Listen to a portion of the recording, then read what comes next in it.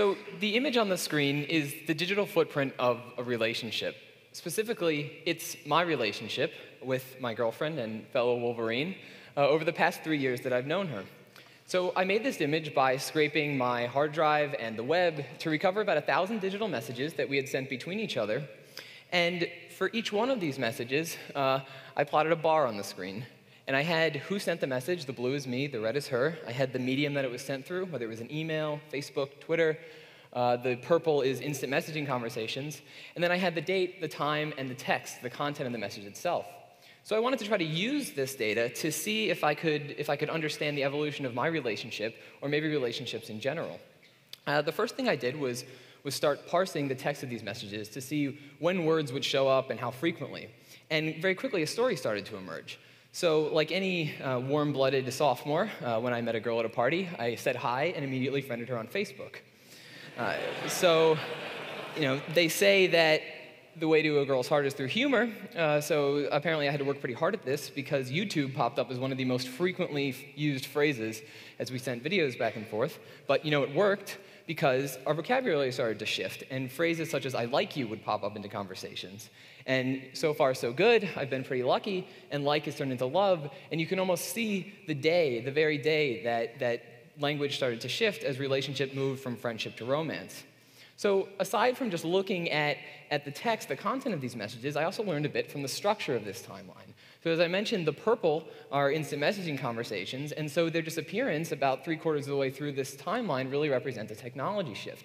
And so wrapped up in all of this information about how relationships move from friendship to romance is really a lot of really insights into how we use communication technologies to maintain these relationships. And so then I started thinking, well, okay, how can I use this to make my relationship better? So the width of each one of these bars represents how long that person had to wait for a response. And so now I get to stand before you and make this grand gesture and say, Aaron, I'm sorry for making you wait so long to return your phone calls. But the amazing thing about all of this is I didn't have to actively archive any of this data. This was just sitting there in my email client, sitting there on Facebook servers, and all I had to do was download it. And while this only represents a sample size of n equals 1, you can think there are 500 million users of Facebook, each with an average of 130 friends. And so very quickly, you can imagine numbers start getting up into the billions with 9 zeros there. And Facebook offers you a button to press that you can see every message you've sent back and forth with someone, every party you've attended together. And so, you start thinking about the questions, well, what can we learn about cultures or generations if we had access to 1 billion of these timelines? And so this brings me to what I really want to talk about today, and that is this growing field of big data. So what is big data? Well, think about everything that you do in a day. Maybe today is a good example. And then think about how many of those things involve the internet or a computer. So just by virtue of using these technologies, because of the way they work, all of these little bits of information are getting stored on hard drives and on servers, and these digital breadcrumbs are encoding a lot about what we're doing, when we're doing it, and where we're doing it from. And so for the first time, really, researchers are being given access to these breadcrumbs, and we can start piecing together an incredible amount about the people and the behaviors that generated them in the first place. So for the remainder of this talk, I want to share with you a few examples of how I use this big data in my research in the Human Mobility and Networks Lab at MIT, and maybe inspire you to frame some questions that you might have in terms of this data. But before I get there, I need to address the elephant in the room, and that is this issue of privacy. So the reason that all of this data is so incredibly powerful is because there's so much of it, and it's so personal. And so whenever we are thinking about looking at it, we need to preserve anonymity and keep it secure. And so I want to just say that when we work with all these companies who provide us this data, we make sure it's anonymous. But anyone wanting to look into this field, it's a big issue, and I hope we can keep an open mind about it because I truly believe that the power of this data to teach us something outweighs the cost of dealing with these problems. So the relationship that I showed you in the beginning really got at this question of how we communicate with each other. And services like Facebook and Twitter have really opened up enormous windows for researchers to look at how we share and consume information with each other.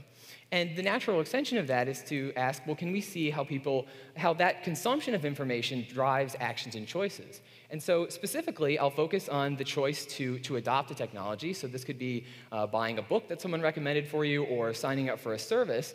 And I'll look at Twitter, because I'm sure all of you are tweeting right now. But Twitter is really an example of a piece of information that can go viral. It's social, it's free, and it's really unlimited. So this is the United States, and we have the first 3.5 million people to adopt Twitter. So if you adopted Twitter before the end of 2009, look for yourself. And I'm going to play this movie, and these dots are these cities, and they're going to grow as the number of Twitter users grows. And they're going to change color when Twitter reaches this critical mass. So if I start this movie then, this line represents the number of new users signing up every day, so we're off to kind of a slow start. But all of a sudden, you see Silicon Valley starts lighting up, then Cambridge, where MIT is, Ann Arbor, Austin, Texas. Now, all of the country is reached this critical mass, and then you see this explosion of Twitter users at the end of 2009. And so the idea here is that we want to start understanding the process behind this, because this is what was going on when that musical was going viral on YouTube or whenever Charlie Sheen says something ridiculous. So it's not so surprising that what we're seeing is Silicon Valley and then other places that are young, tech-savvy demographics are adopting these technologies first, but we're seeing this on a massive, massive scale. So just by knowing very simply when a person signs up and where they're signing up from, you can really get a clear picture of demographics. But then we can ask, well, what's happening at the end of this timeline when Twitter is just exploding? What are the forces behind that? And anyone who publishes books will be familiar with the Oprah bump. So that giant spike there was actually due to this single tweet when Oprah adopted Twitter and then told everyone else to. And so this is an example of hyper-influential people that are driving massive adoptions of technologies. But that second bump, which is about half the size, is also a media influence, but it's a very different one. Instead of one person driving it, you have tons of news outlets writing articles about the Iranian Revolution and social media's role in that. And so, the idea here is that we can start combining these things to really get a good picture of what's going on at a very high scale. So you might be saying, well, I'm in this data set. I didn't adopt Twitter because of Oprah. And if you're sitting in this room, then you're probably right. Because if we look at Ann Arbor, they were totally unimpressed by Oprah's endorsement. But Denver, Colorado, on the other hand, much different demographics, was really into it. So the idea here is that if we understand how we communicate with each other, then if we have behaviors or information that we want to spread, and we want to spread them efficiently and effectively, then we can use what we learn about this process to drive actions and choices in the future. But the other question that we might want to answer, instead of communicating with each other, we want to know how we're acting with our environments. And so to do this, we're going to need a sensor, and I'm willing to bet that almost everyone in this room has one sitting in their pocket, and that is a mobile phone. So there's been a lot of buzz recently about how your mobile phone provider is really stalking you, and who's getting this data, and what they're doing with it. So I sort of wanted to come here and introduce myself, because I'm getting this data, and I want to show you what I'm doing with it. But it's really an amazing thing. So how does this work? Well, let's say you're walking down the street, and you take your phone out to make a call or to get directions to a restaurant. And your phone, if it's a smartphone, you might connect to a GPS satellite. You could be connected to Wi-Fi in a cafe, and we know you can't be very far from that cafe. Or you could make a call on any old phone, and it will go through a tower. We know the location of that tower, and so we can combine all of these things to pinpoint the location of a phone. And these predictions are getting incredibly accurate. So for any given phone, you can tell where it is to within about 25 meters. So this is, when things start getting creepy, but they also get really cool. Because we can say, okay, this is downtown Boston on the bottom right here, and then MIT, where my lab is across the river, and Cambridge, and we can start saying, well, what if we knew where 3 or 4 million phones were across Boston, and we knew where how many phones were being activated on every intersection of the city at every hour of the day? What would that look like? Well, it would probably look something like this.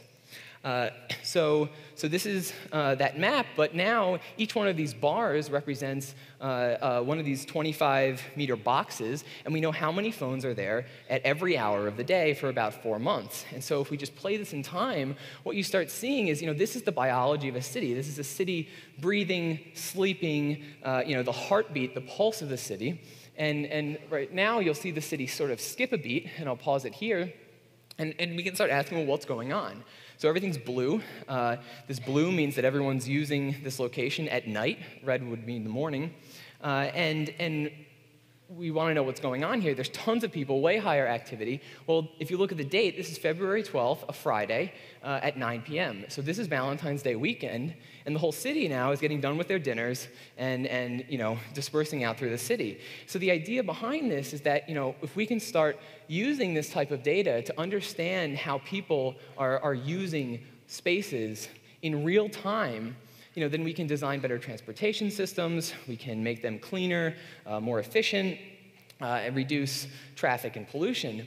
Or if you're an epidemiologist, you might ask, well, how can this help me make a better model of disease spread?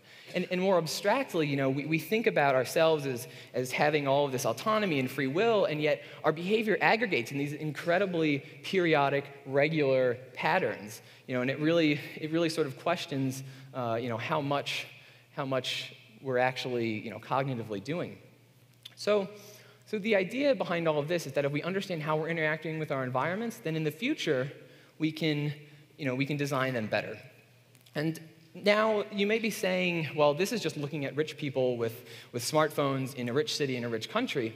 But as Hans Rosling, famous TEDster and statistician, would say, let my data set change your mindset. So if we look here at a map of mobile phone distribution for the nearly 5 billion mobile phones in the world, we see that this idea of developing versus developed world really doesn't hold water when we're looking at this particular technological infrastructure.